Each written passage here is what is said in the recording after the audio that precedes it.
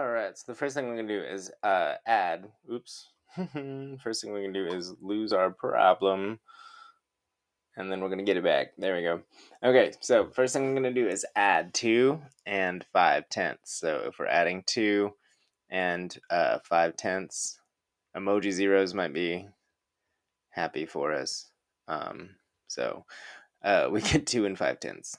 Drop that decimal point like it's hot. So 2 and 5/10. And then we can just like cross this out a little bit. And now we have 2/10 times 2 and 5/10. And we have not used the 5 and 5/10 or the subtraction sign. All right, so 2/10 times 2 and 5/10. 2 and 5/10 times 2/10. 2 times 5 is 10. Carry the 1. 2 times 2 is 4. Plus 1 is 5. We have 2 decimal places in our problem, so we need 2 decimal places in our solution. So that's actually, and we could actually take away one of those in a second. So we have 50 hundredths. So this is 5 and 5/10 minus 50 hundredths. Remember, 50 hundredths is the same thing as 5/10. So 5 and 5/10 minus 5/10 is 5. Here's the math to that. 5 and 5/10 minus 5/10 is 5. Because 5 minus 5 is 0. And 5 minus nothing is 5. Drop that decimal point. So once again, we have simplified our expression. And by putting parentheses around the 2 and the 5/10, that allowed us to get the answer 5. Now, if we put the parentheses somewhere else, we got a different answer. If we would not have used the parentheses at all, we still would have got a different answer as well, because our first step would have been 2/10 times 2, which would have started us with 4/10, which is not what we were doing. So, if you have time, you could always do it without the parentheses in that place and see how different your answer was. All right, let's check out the next one. I think there's one more. I believe. Oops. Oh, man. Spoiler alert. Okay, so where can we place the parentheses to make the expression simplify to 23 and 5/10? All right, so you already saw. But we obviously know that we wouldn't put the parentheses, like, for instance, just some things to think about. We're probably not going to put them there because that's already our first step. That's multiplication, right?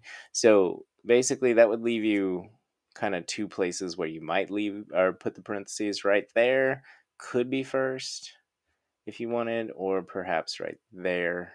That's the other one that could be first. So let's see. Go ahead and place your parentheses where you think to make the answer 23 and 5/10. Keep in mind over here we're multiplying by 5. That might be another good indicator that we need to put our parentheses somewhere else. Right now, 3 and 2/10 times 5 is about 15. So we're going to need way more to get 23 and 5/10. So if you said, or you thought, or you saw the spoiler, and you want to put the parentheses between or around 1 and 8/10 plus 3 and 2/10, you'd be absolutely correct. Because, check this out, we need to make a big enough number to get almost to or over 23 and 5/10 if we're going to be subtracting at the end and getting this number 23 and 5/10. So the first thing we want to do is add together 8/10 and 2/10. 1 plus 1 plus 3 is 5. Drop that decimal point like it's hot. Now we have the number 5 times 5 minus 1 and 5/10. Now does this make more sense why our answer might be 23 and 5/10? Remember, because this multiplication symbol is right here, we can get rid of the parentheses. If that multiplication symbol wasn't right there, it would be really hard to do this problem, first of all, but also you'd keep the parentheses on. That way you'd know to multiply. So 5 times 5 is 25.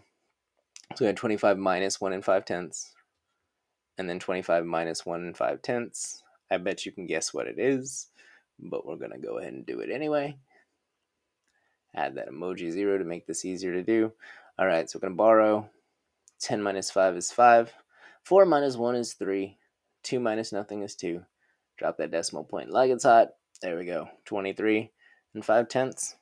So we found it. Yay us. Hooray. We're at the end. Congratulations on grouping symbols. We'll return to do this tomorrow with some more. Maybe 2 levels even. Whee! See you then. Bye!